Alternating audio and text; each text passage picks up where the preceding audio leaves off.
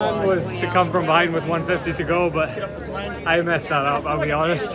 I left it far too late, and Sam really should have had me, but I just had enough room in the last 50 meters to close on him.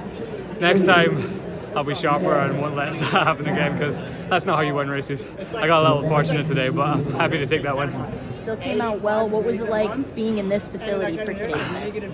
Awesome, yeah, I mean, this is as good as it gets in terms of indoor track and field in the US. This is something else.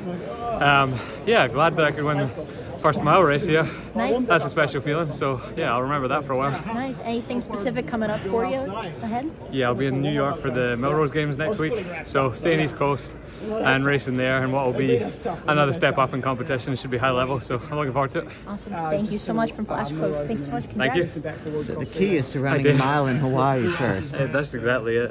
I'd recommend it. Not sure if it's correlation or causation, but Really good job.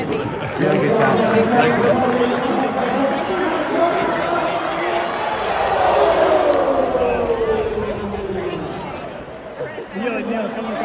Yeah, sure.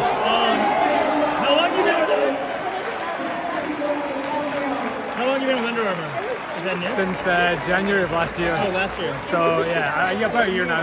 Yeah. Do they have a spike and everything? Like, it seems like they're making some. Yeah, they're making improvements. They're certainly at a point now where they have competitive footwear, and I'm really grateful for that, because when I joined, it was clear that we were a little behind, but they've made considerable effort to not only catch up but get something that's really high quality. So yeah, I've been lucky that they've really rallied around us in that respect. I mean, yeah, you guys got the New York City Marathon last year, so Yeah. catching up for sure. A lot of good momentum for Under Armour. Was the goal today just to compete? No time goal or anything? Yeah, I wasn't too bothered about the time today, I have to admit. I knew the pace would be fast enough that if I won, time was going to be quick. But no, the goal was really just to win today. I'll get another opportunity over the mile next week in Melrose. That might go a little quicker, might not. But yeah, really just competing, trying to win. Yeah, today. for Melrose, like the Americans are talking about maybe trying to get the American record, which I think is 3:49. Yeah. Are you ready for that pace? Yeah. No, I've been preparing for that. I mean, if I can't do that, then I can't do what I want to do this year in terms of where I want to end up at the end of the season. So yeah, I need to be ready for that, and I think that's within my capabilities. And the British, you guys are doing so well now in the mile.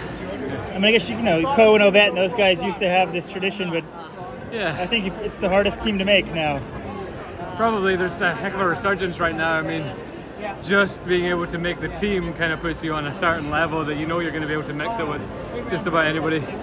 So yeah, I mean, I don't think it's any coincidence that high standards are driving other high standards, and that's why we've got such great performances and such great depth at the moment. All right, well, congrats and good luck next week. Thank you. Cheers.